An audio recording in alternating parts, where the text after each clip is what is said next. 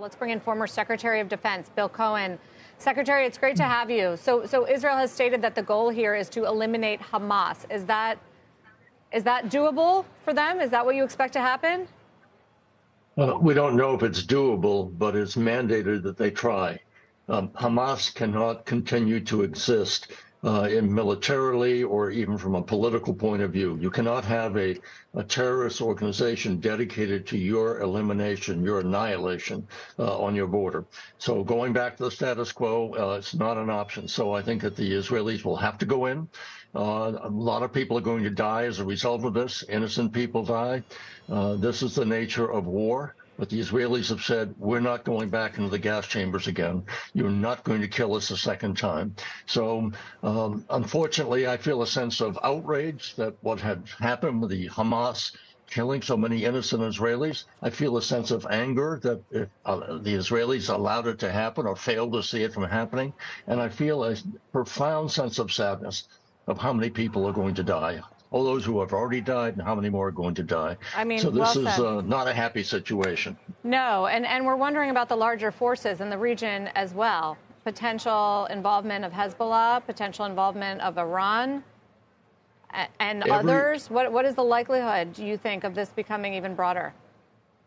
I think the possibility is very high that this could spread quickly.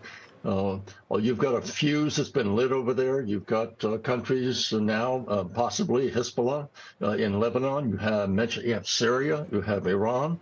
And all of the countries in the region have something at stake here. If the fuse continues to spread and light and bomb, then every country in the region has something at stake. All of those great, stable, modern UAE, Bahrain, Saudi Arabia, they all have something at stake here if this continues to spread. So this is not just a regional conflict or a statewide conflict. This is in my estimation, could potentially be a global conflict, because if the price of oil spikes, as some have predicted it will go as much as $150 a barrel, what does that do to the world economy? And if you have a recession or depression, then all bets are off in terms of how that plays out. So there's much at stake. This is not just about the Israelis. It's about the security of the entire region. It's also, there has to be a plan here for the Palestinians. Two-state solutions off in the distance, but it has to become a reality, and we have to make sure, working with the Arab countries in the region, that they're serious about helping the Palestinian Authority gain respect, gain economic support, to make sure that they have a viable state as well. Otherwise, there's going to be war going on forever. So we have to use diplomacy, but we also have to make it clear, Israel is not going away. This is not a question of to be or not to be. Israel is to be. Speaking of diplomacy, I'm wondering what kind of marks you would give Blinken so far in his travels. The president appears to have canceled a trip to Colorado this week. More speculation about whether he goes into the area Wednesday or Thursday, perhaps. What would that do?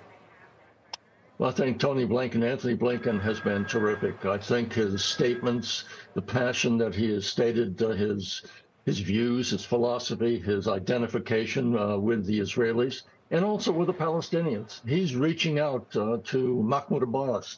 He's reaching out to the Qataris. He's reaching out to those in the region who have so much at stake. So I give him very high marks. I give the president high marks for the way in which he has conducted himself and the statesman-like presentations he's made and the passion he's expressed.